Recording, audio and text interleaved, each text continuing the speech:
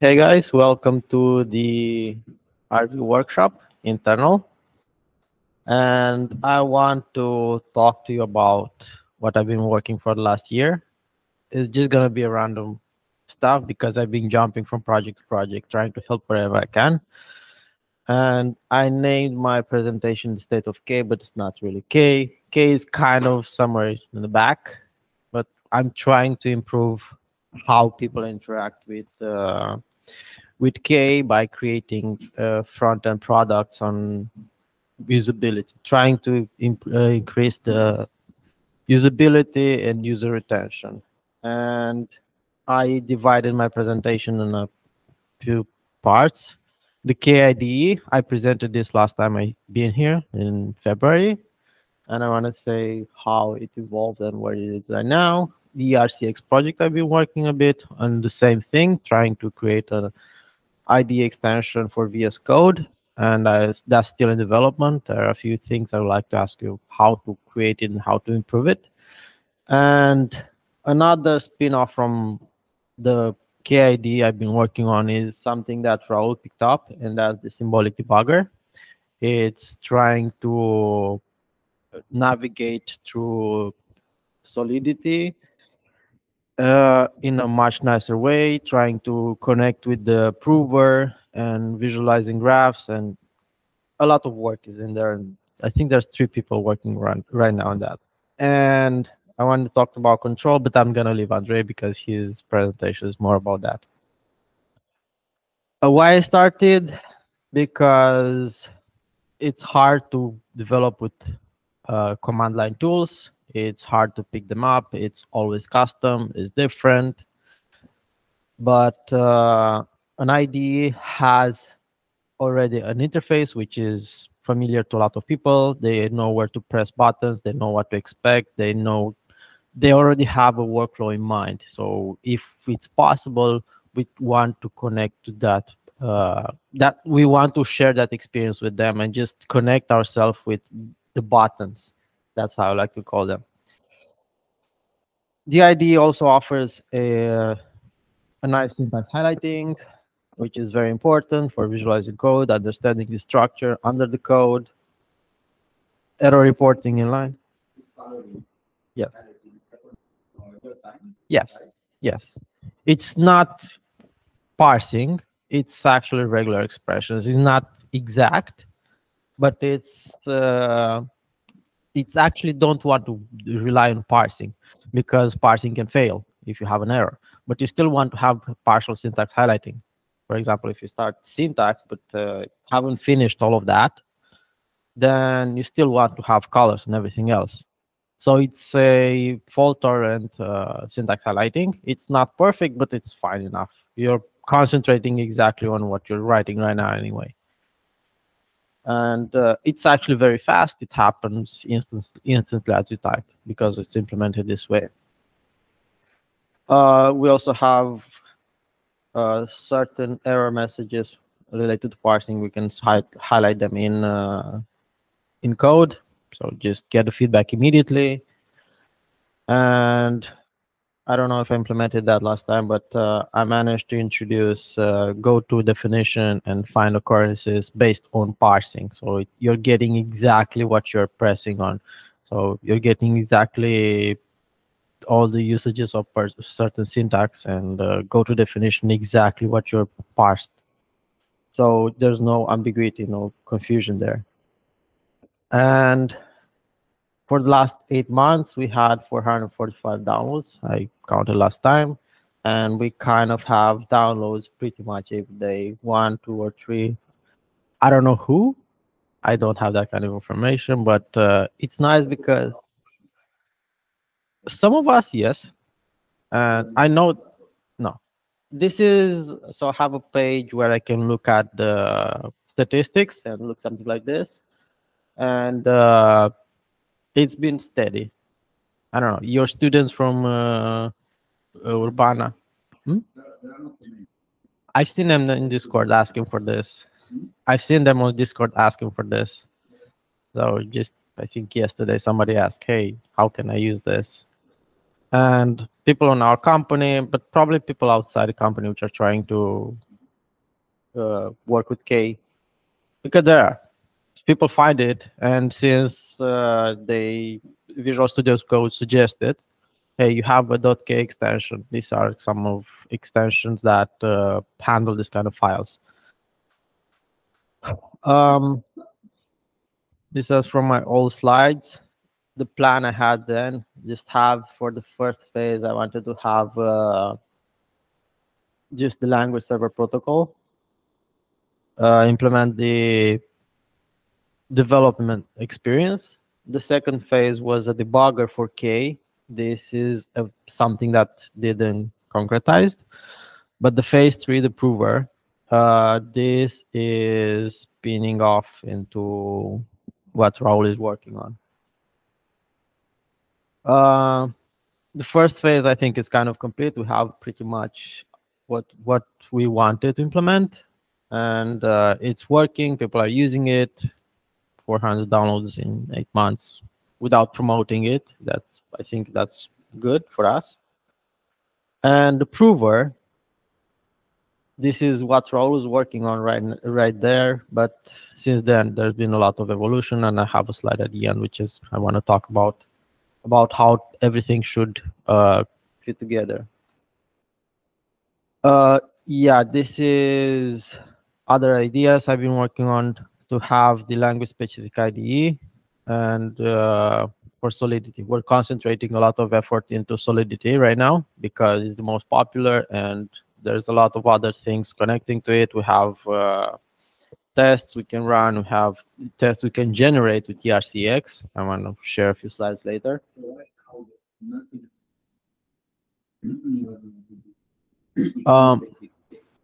Yes. But yeah, we're trying to learn how to do things specific for languages. We're not trying to generate them. We're trying to write it down as we'll do for the first time, just to learn what are the steps, what we need to do. I remember Spoofak, yes. Yes. I think Elias has a question.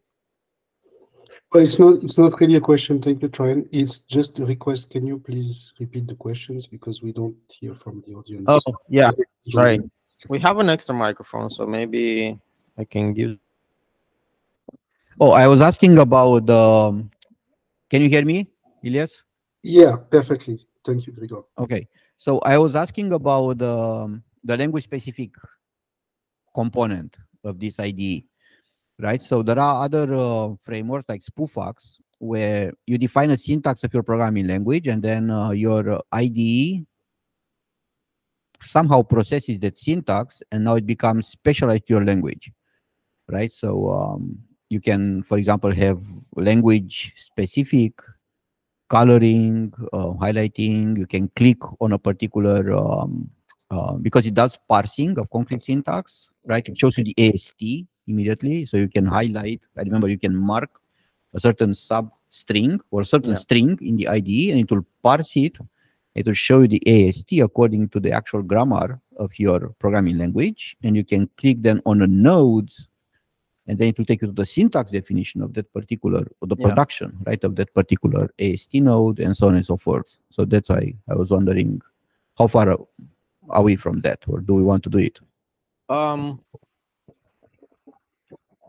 I think it's possible. We can do it. With K right now, we have some performance issues. And for the IDE, feedback, instant feedback is very important. So maybe we can have something like this if there's a demand. It's a nice idea.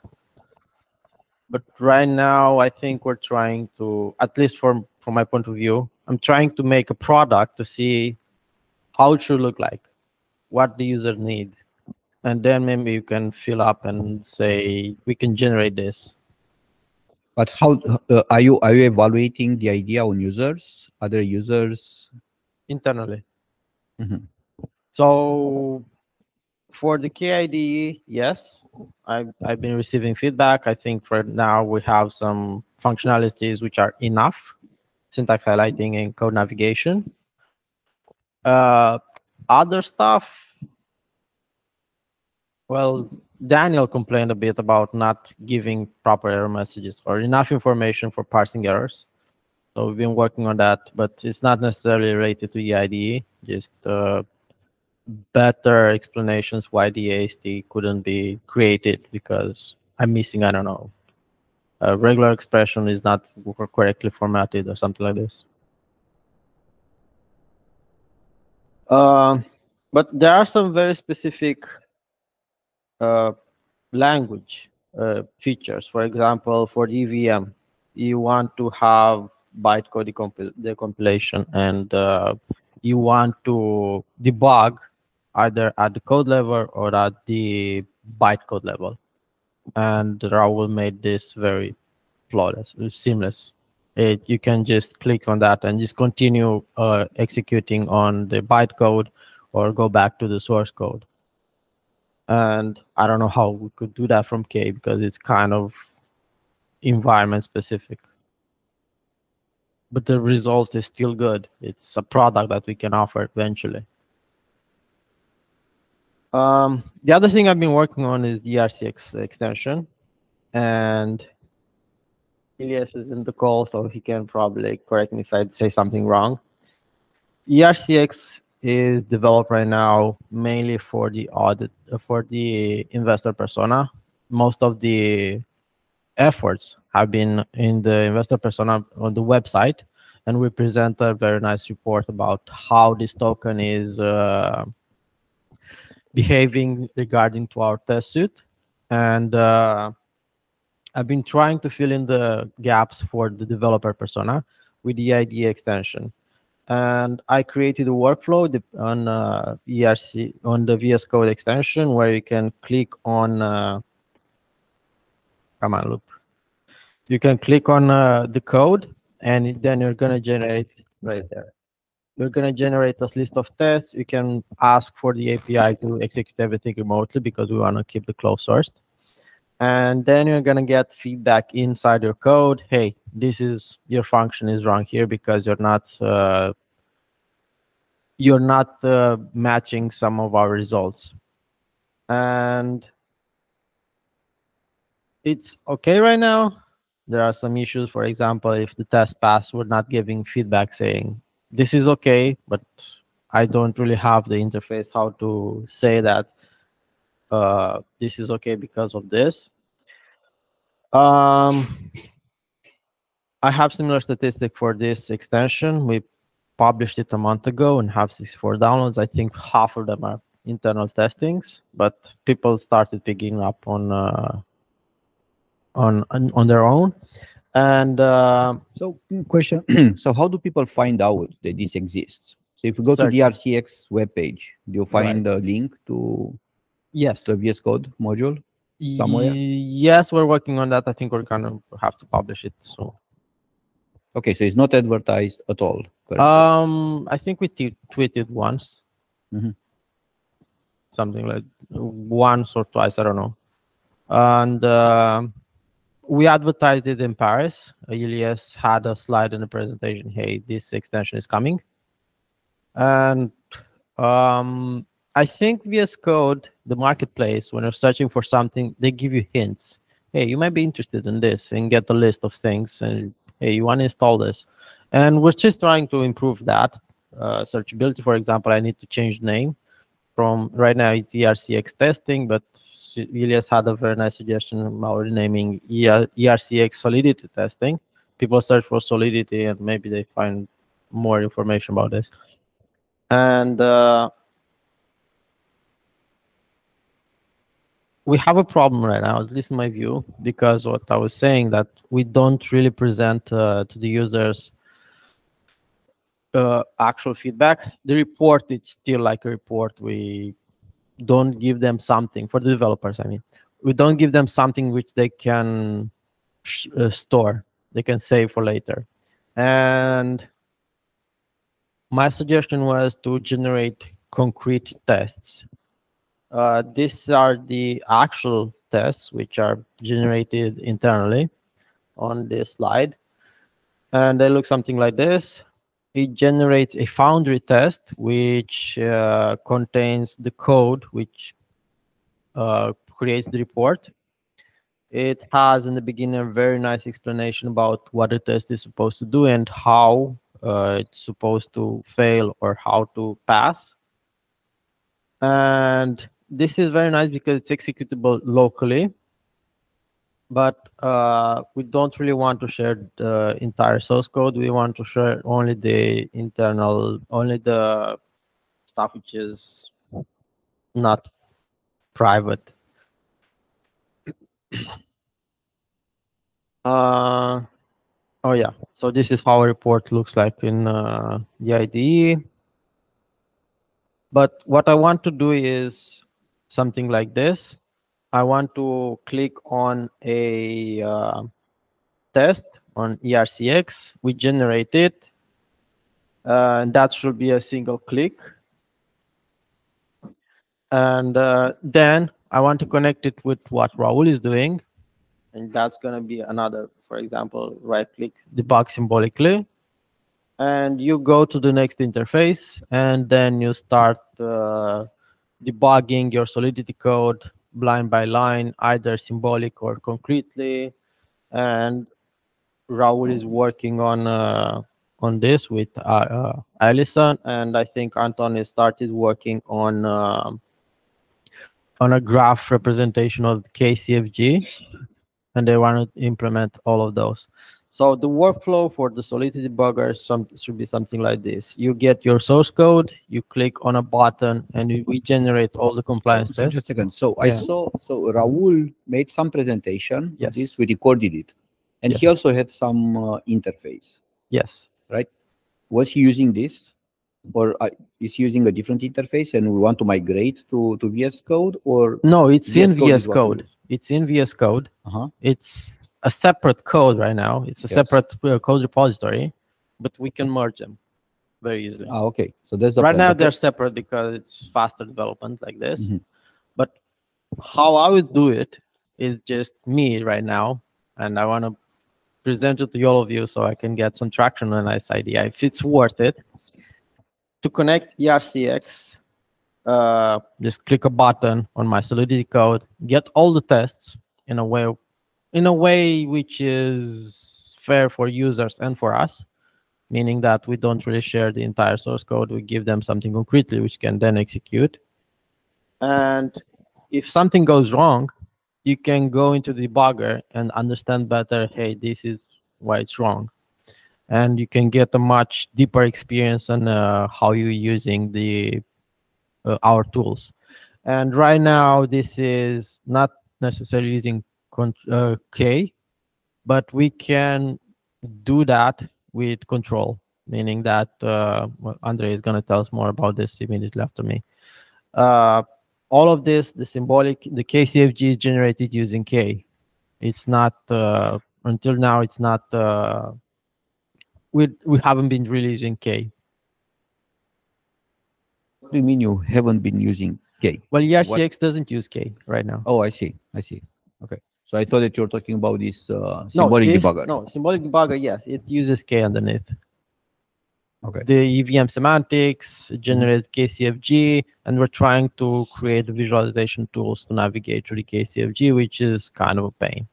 There's But a lot of I think information. what you really need here is to start having users outside of RV, right? So we need to advertise this. We need to start having users and get feedback from them. Be driven by feedback from actual users, because right now you only do what you think is important and interesting, or what others in RV tell you that they would like to have. But we are not the usual users of these tools. That's the plan, yes. But there are some steps. First of all, make sure that everything works, and Raul is No, working. no. This make sure that everything works. That's a wrong approach. Right, You don't right. start like that. That should be the last thing. You know? Actually, you should start tonight, having users, have a minimal thing to give Yeah. users so that you can start having users. yeah, that minimal thing needs to work, because I tried once to install it on my local machine, but didn't manage to work because What doesn't work? I haven't managed to configure the extension correctly. K, something in my machine was off, and some connection to the language server or the debug adapter protocol didn't work on my So machine. who's the manager, the project manager of this project? Raul is the main guy. He's the Ali- technical one. yes. But who's the administrative manager? In what sense? I mean, somebody should make sure that there is a roadmap and Oh, there are milestones on the Bogdan right roadmap, yeah. and that those are met. If they are not met, we need to know why they are not met. And Yes. somebody should be, I think Bogdan is working with Bogdan. Raul intensely right now. He Okay. made it create this roadmap. Hey, this is important to have. And I think he created it last week. all right, okay. I guess we need to push a bit on that side, right? It should Yeah, be he is. driven by the customers and by metrics Yes. that fulfill the customers needs for the product. Actually, tonight for us in Romania, Raul is having a presentation at the seminar. We should probably view it because it's going to be very interesting. When is it? 6 PM? Okay. 6 p.m. or 7. I think it's 6. 7 was the all hands. Yeah. So tonight at 6, Raul is having a presentation. He has a very nice idea about, the thing about this idea, the Visual Studio Code, is that you can use it in a browser. You go to GitHub, you have a repository with your code, Solidity code. You just press one button and you press dot. And you go immediately into VS Code interface, which you can run the ERCX extension. Like you can go to your browser, click on dot, install the ERCX extension, and you can view all the information on your code in the browser. You don't have to install anything because we're connecting to our API and everything executes on our servers.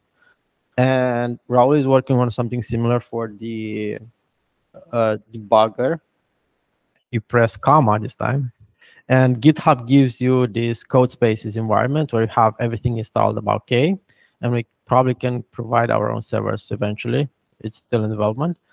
And you can use K without having anything installed in your machine. Everything is remote, and you can start debugging your code and having this nice interface without going through the pain of installing, because it is a pain right now to install K. It takes a long time. Sometimes you have missing dependencies, mismatches. We've been having this LOXO engagement, which is not, they can't reproduce the old behavior because some sort of mismatch between dependencies. And we can control all this environment. We can control all the experience by having this, everything executes remotely. And Raul is trying to do that, and probably we're going to see tonight at the workshop. And that's kind of it. So thank you. If you have any more questions.